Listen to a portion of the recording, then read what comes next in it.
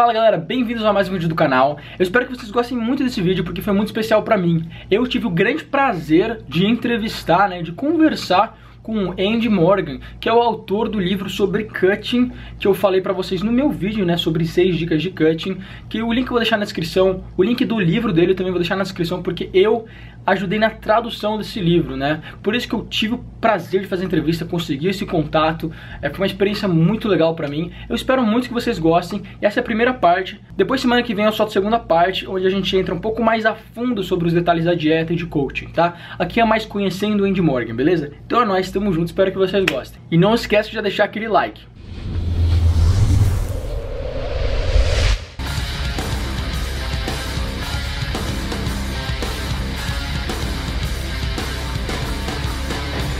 Use o cupom de desconto Caio10 para 10% de desconto em toda a loja.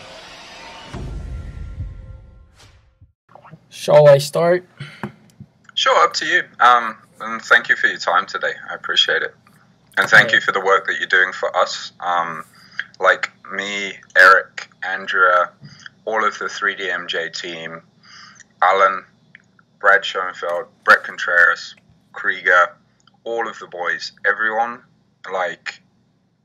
they appreciate guys like yourself who step out of their comfort zone and who try and make a difference in their countries to help people who cannot speak English and have access to the English speaking information. Please know that. And I appreciate this. So this is coming from me as well. But also, part of my journey has been translating information and putting it out in Japan, So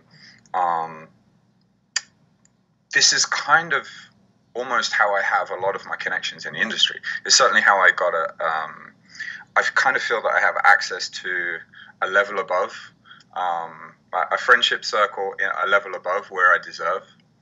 And I put that down to the translations that we do, and I have an excuse to reach out to these guys and say hi. And then from there, it just spindled into friendships. So, thanks for the work you do, man. I appreciate you guys and your work, honestly, because most of the things I've learned comes from you guys and all the work you put in into writing blogs, writing articles, writing books, and putting out the information that, the market is so saturated with information, but you guys still believe that there is a better way maybe to teach it, to talk about it, and there are a lot of wrong information out there too that we should try to not let fall into the wrong people's hands, because it could lead to, even health problems. We're dealing with health of people in general. So I really appreciate you guys and you guys giving me the opportunity to help with the translation and to do this interview, because I think it's going to help a lot of people, and that's all we are about, right? So that's right, man. I'm just going to introduce you a little bit and talk about yourself for a second. So guys, I'm interviewing right now Andy Morgan. Maybe not all of you know who he is, but he's the author of the book I've been talking to you guys about. It's called in English dieting and the last shred, actually. The last shred. Sorry, I was thinking Portuguese. Fique Sarado. Did I pronounce that right? Yeah, Fique Sarado, guia do definitivo de jejum intermitente. So, Andy, just talk about you, your age, your credentials, and your biggest accomplishment in this field of bodybuilding and health and fitness that you consider to be your biggest accomplishment. Sure, man. So I'm Andy Morgan. I'm 32. I have 0 credentials. None. My biggest accomplishment, I don't know. I don't know how to answer that. Everything I see as being incremental. Monday actually was a cool day. The English language website ripbody.com that reached 10 million clicks.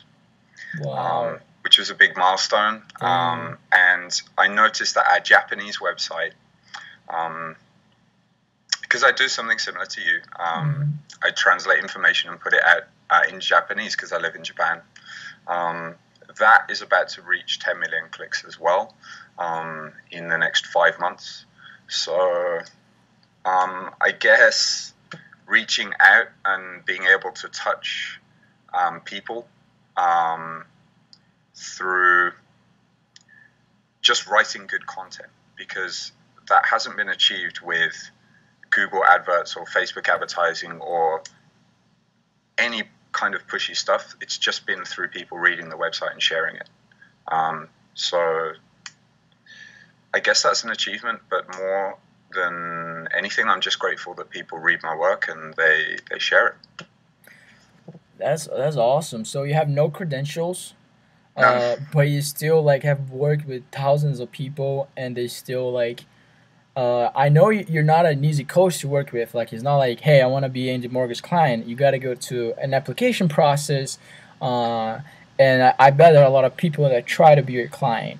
So, what did you study, and like, how do you know so much about dieting that people just read your articles and they work your books and they're your clients, and you can transform people like you do? Okay, so multiple parts for this one, yeah? I don't have any qualifications. That is not the path I suggest you take. It's just, for me to get qualifications living in Japan is quite difficult. The other thing to remember is that qualifications they're a piece of paper, and they prove that you have knowledge. But if you can prove that you have knowledge through your writing anyway, then people won't question whether you have qualifications. Nobody has asked me ever whether I have any qualifications. Client, coaching applicant has ever asked me whether I have qualifications, just because they know from reading my writing that I know my stuff.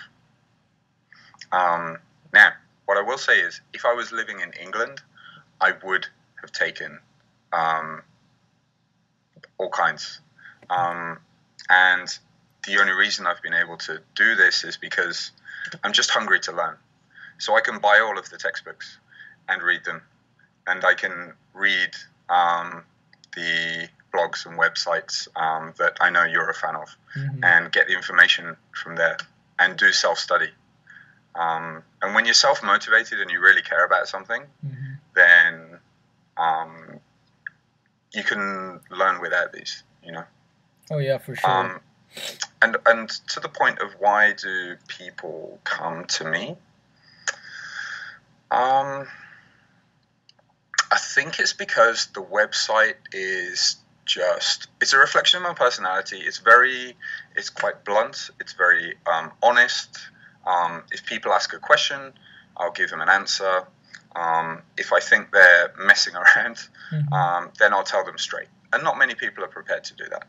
And I'm fortunate that I get enough applicants so that I can choose who I work with. I can narrow down the niche of who I work with. And that means I can get very good at that niche. So that's generally, my average client is about 30 years old, is a successful professional. He's a stud. He has every part of his life just nailed down, but he wants to get the nutrition and the training piece solved. He's already bodybuilding or powerlifting, but he wants to have this area of his life taken care of for him so that he can be more productive in other areas of his life. So for a lot of people, it makes a lot of sense to just hire a professional rather than try and learn it all themselves. Yeah. That's awesome. So, for what I understood, you just read a lot. You bought the books yourself. Because I've heard of people that did that, people that like even perform surgeries without actually having credentials and stuff. And I really admire people, and I totally agree with you when you say that Actually, a degree is just a piece of paper. There are so many people with a degree in their hands that have no idea what they're talking about. Like you can go to classes and get C's, and cram every night to a test and do stuff like that. But when you have a passion for something, you're gonna be hungry. You're gonna buy textbooks. You're gonna be like reading the latest articles and try to always gather new information about it. So that's really cool. Like that's what I'm all about, and a lot of people that watch me are all about. Yeah, and retain it, because I studied finance at university. I got a good grade. Mm-hmm. I don't know anything about finance. Exactly. Don't give me your money. Yeah. I don't know how to invest it. I really, Yeah. really, but and I don't remember anything that I learned really. But the nutrition and training stuff, I read about it every day. It's what I do every day.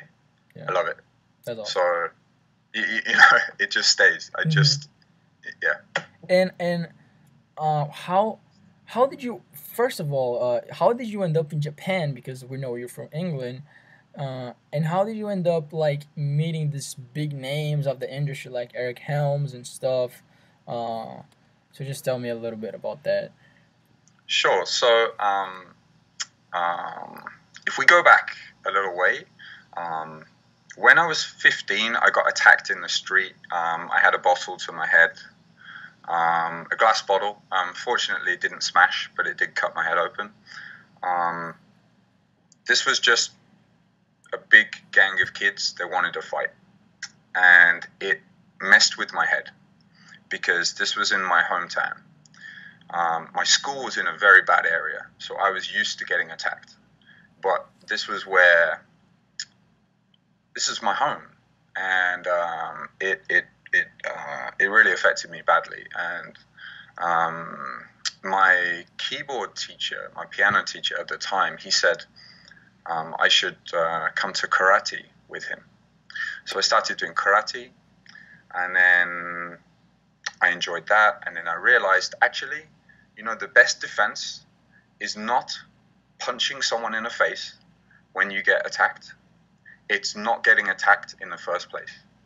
And not getting attacked comes down to confidence and how you carry yourself, but also size.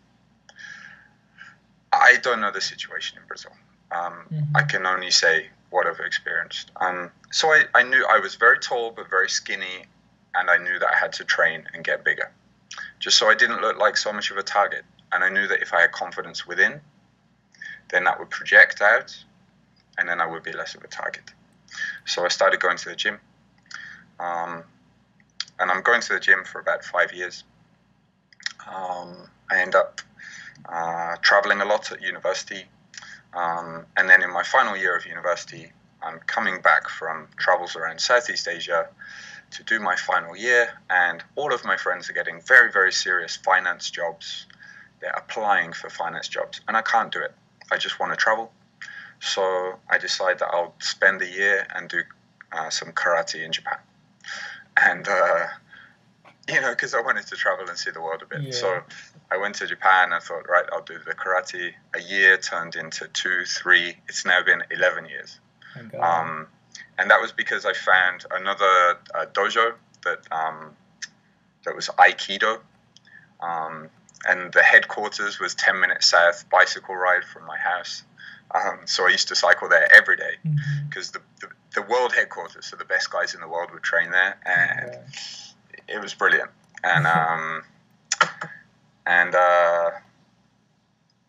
did that for 5 years, 5-6 years. And then the thing that got me into training more seriously is I was in India, and I was traveling in India again, and I was on the beach, and basically this girl said to me, "Hey, you don't look like you train so much. You don't look like you train as much as you do." And she wasn't being nasty. She was just, making a comment, but it was a kick in the balls, because she was right.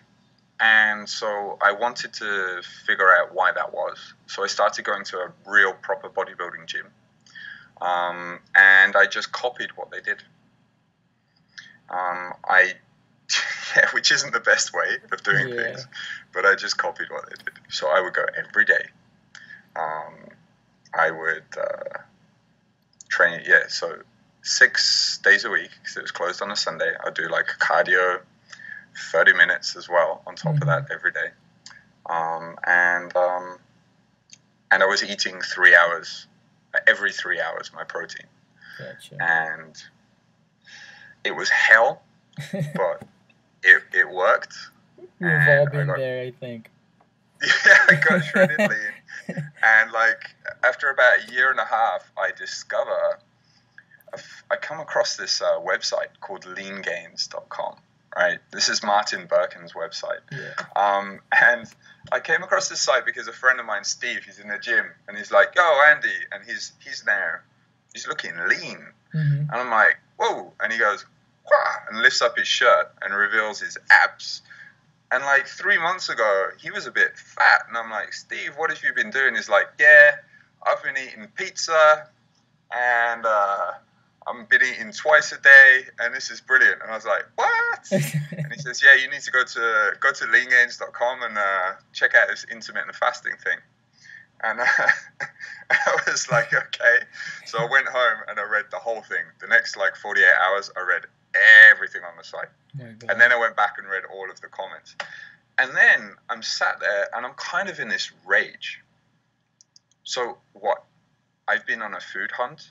Because I felt like I'm on a food hunt, right? Trying to find protein every 3 hours for years because of industry lies. And then I decided I would try and do something about that.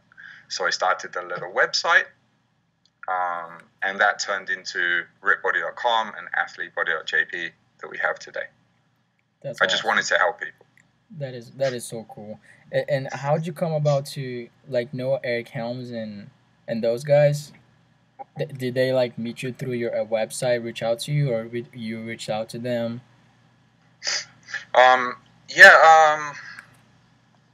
So I got to know them. So our Japanese website, we will translate some of my own work, and we'll translate some of the work of these guys, the guys that I look up to and respect. So you're including me in this group with Eric Helms and Alan Aragon. I don't feel that I do not deserve to be included there. They are a level above me in the industry. And I made these connections because I reached out and said, "Hey, could we translate your information? Okay. I can't pay you because we put it out in Japan for free, but I think it will help some people. And I'd really appreciate it if we could." And all of them were like, "Yes, absolutely." That's awesome. So really that's step one. And then step two was I went to conferences. I would fly to conferences in the States to go and meet them. So we could have face-to-face relationships, because you have to look someone in the eye. I do anyway. And know that they're a good person before doing any dealings with them. Yeah. You know? And I feel that's important for me, so I felt it's probably important for them. And then this was 5 years ago, and those relationships have just turned into friendships now. And I got lucky with Eric.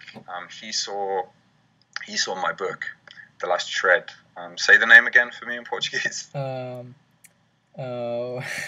Fique sarado, o guia definitivo para dieta intermitente. So he saw that, and he wanted to put out his books. He wanted to make his muscle and strength training and muscle and strength nutrition pyramid YouTube series into books. And he saw that. He realized I could do a good job. He knew that we did a good job with his work in Japanese. And he asked me to help him. And Andrea put those together. So that's really where it kind of comes back around, and where I've been able to fit in. Wow. I had no idea, so that's what I asked, and I think it's pretty interesting how people just got connected. You know, today is pretty much via social media, and I think that's a really big tool that we can use to reach to more and more people and just make connections in a community inside of it. So now I just want to talk about you as a coach.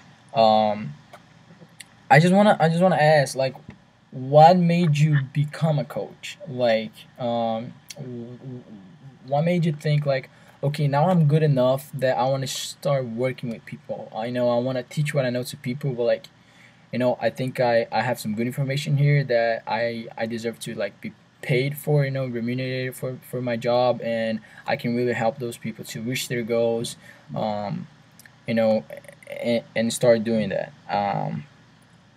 And just how long you've been an online coach? Uh, it was an accident. I was writing. People started asking me. Okay. So there wasn't a specific point where I was like, okay, now I want to charge. Yeah. People started asking me for it. Oh, so okay.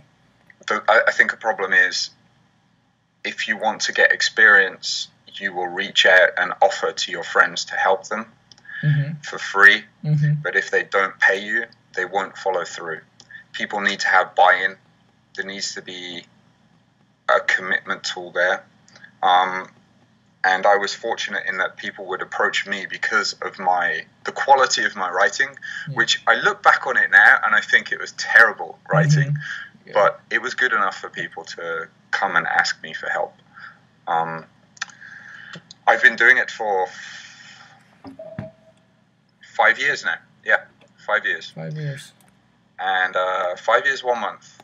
And I was very fortunate when people started asking about helping them online. I hadn't even thought of that as a business model. But when I realized that that was a thing, I just jumped on it. And then I started working with it. And then I started talking about the systems that I was developing. And I just worked really hard. And so I was getting enough applicants so that I could quit my job within 6 months of starting that. And the job I had at the time was I was teaching English at high school, so it was a very comfortable job, but I was making more than enough where I could quit that. And when I say I had enough applicants, what I mean is I had enough applicants where I could select the people that I had a good feeling I could help. Because as a coach, you don't want to just take on anyone. You have to take on the people that you know you can help, or you're confident that you can. Because otherwise your reputation is just going to tank. Yeah. You have to look at this for the long term. And I know that's not an easy thing, to turn down money at the start, but I believe it has to be done in many cases. Yeah. I mean, if you work hard enough, and if you work like if you're changing people's lives, it is more like the business. Like, if you have one people, that person's gonna tell their friends, their family, that's my coach, that's the guy who helped me, and that's just gonna spread. That's if your work is good and if you're working hard enough to make that happen. So I think that's very cool. Like, you were able to quit your job, and I'm assuming that's now your major source of income. So that's incredible, because like that is what I want to do. Like, that's my goal, to like be one of the let's say, not necessarily the best, but like one of the best. Okay, I'm gonna say one of the best coaches for natural bodybuilders in Brazil. Not necessarily in Brazil, but for Brazilian natural bodybuilders, because I don't know if you know this or we ever talk about this, but before my channel, the word natural bodybuilding in Brazil, it was just a tale. Like, it didn't exist. That natural bodybuilding is not a thing for a lot of people, and it's impressive. Even people, guys 13, 14 years old, they think that for you to have any kind of results in the gym, you have to take performance enhancing drugs. You need to be on something, because without that, like, you're just wasting your time and money at the gym. So I came around and I say, hey, I'm natural. I'm a bodybuilder. I do competitions. This is how lean I got to my last competition. I got a lot of hate at first, but after showing people like how committed I was to that, and like how knowledgeable. I mean, honestly, looking back at that now, like, I didn't know anything, but still, for those people, I knew a lot. And they were like, okay, so this guy, he kind of knows what he's talking about. And then today I have like it's not the biggest channel, but still I get daily messages of people that are like, I was gonna do steroids. I had the drugs. I bought them. I was ready for that. I was ready with like just quitting the gym because I didn't want to take steroids and I wasn't seeing any results. But after seeing your channel, like you just changed my mind and everything, and that's just like the best feeling ever. So that's Yeah, dude, you've saved yeah, people's lives yeah, because these drugs, they can kill. yeah. That's when I decided I wanted to be a coach. And reading your book, I really enjoyed the session when you talk about coaching and like what you should do, what you shouldn't do. And I just started like getting all these ideas. Like, oh, maybe when I get enough applicants, I'm gonna do the same. I'm gonna like choose the people that I know I can work with, and I'm gonna start like doing my Excel sheets and everything. So it was pretty helpful. That's the thing. All of the information that we talk about, if you do drugs, it becomes kind of irrelevant because when you reach a plateau, the answer to the plateau, if you're taking drugs, is not how can I get smarter about my training? It's okay, how much more testosterone or what's my drug stack going to be? Exactly. If you're trying to get leaner, again, it's not how can I adjust my diet, which is everything in my world, Mm-hmm. everything in how I coach. It becomes what extra drugs can I take? So I will starve myself and then take these drugs so that I don't lose the muscle mass. Mm-hmm. And it's important to show people that you can do it without taking drugs. Of course, you cannot reach the same size, but there's a lot of people that, like you said, they believe that they have to in order to make results, but that's just not true at all. Yeah, that blew my mind at first because I didn't know that people thought like that. But now talking about dieting, I'm just gonna ask you a couple questions because your book is pretty much about, being shredded and how to do it naturally, how to like manipulate food and training and macros and everything. So, in your opinion, and from working with all your clients, what is the biggest dieting mistake you think that people generally do, or like the most common one? So when someone thinks about I'm gonna diet, I'm gonna lose some weight, what is the number one thing that you think they do wrong? Sure. So, can we narrow this down? Who are we talking about now? Are we talking about a guy? He goes to the gym a lot. He's been training hard. He doesn't really know about diet. He takes his protein, and maybe some creatine, and he's been training hard. And it's February. No, sorry, it's August, and he wants to diet down for Brazilian summer. Yeah. Yeah, yeah. And so he now decides he's now looking to start his diet, right? Mm-hmm. So because there's all different categories of of people and the mistakes that they make. Yeah. But the guys that I work with, the guys that you work with, this is the guy. So what does he do? He probably goes to a website like mine, and he will find a calculator to help calculate his calorie intake that he needs, and the calorie deficit that he needs, and how much protein, carbohydrates, and fat he needs. Right?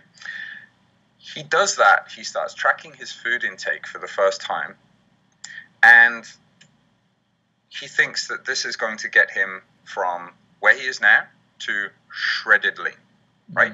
Yeah. And he doesn't realize that he's going to have to make adjustments to his diet as he progresses to keep himself progressing. And so he doesn't track his weight properly. He doesn't measure his body. He's not listing this up week by week. It's just going by the mirror. And then so when it comes to whether you are stalled or not, you don't have the objective data to go on. You just wake up, look in the mirror, oh, I'm a little bit, okay, let's cut some carbs. Mm-hmm. becomes the issue that a lot of people have. Whereas if they have the body measurements, if they have the scale weight averaged at the end of each week so that they can see exactly what has or hasn't happened, then they know how they can make adjustments. Then they know whether they need to make adjustments, and then they can decide how much of an adjustment they can make. And that's what it's all about, because you want to get shredded in the most sustainable way possible so that you can stay there once you are shredded. And by shredded, I mean around anywhere between 8 to 10% body fat, right? Mm-hmm. If you have some good muscle mass, then this is looking peeled. Yeah. Just to clarify, nobody can stay at stage weight where they're like 4 or 5%. That's just impossible. No. But you can stay. Most people can stay between 8 to 11, 8 to 12% comfortably, as long as they get there in the right way. But so many people, they just slash their calories, and they don't track what they've been eating, and they get stuck at the end. Or if they do get to where they want, they just rebound. And they put all that fat back on really quickly. They get depressed. They maybe seek drugs, or they quit. They're like, this bodybuilding is not for me. I think, and that's sad. Yeah, I think the biggest issue there, like you were saying, they rebound is because they don't have adherence. They didn't develop their adherence to their diet. Right? Because, well, you're not gonna be able to adhere or to do a diet that you're just like slashing calories from one day to another, like let's say quitting carbs cold turkey, because just not optimal. Your body doesn't want to do that. It's not gonna work. So how do you work with clients on, like, what do you advise a person to do to make a diet last the longest, or for them to adhere to the diet the best possible way? When I set up someone's diet, so I'll give them their macro targets. I will give them the range for which I want them to hit those macro targets. And the range will depend on who they are, how advanced they are, and how much body fat they're carrying. So if a guy is already very lean and he's looking to get beach shredded lean, he needs to have higher level of adherence than a guy who's, say, sitting at 25% body fat and he just needs to lose 15 kilos. His level, his range of acceptable adherence is going to have far more leeway there. And sorry, the second part of the question? Yeah, I asked, like, how would you make a client adhere to the diet, make their diet last the longest? Okay, yeah, so by making the fewest reductions as possible. So we have to balance motivation from seeing results with the pain and suffering of dieting, right? Yeah. I say pain and suffering because most people think it should be pain and suffering, but really we want to have this here while still seeing results. And this means keeping calories as high as possible for as long as possible.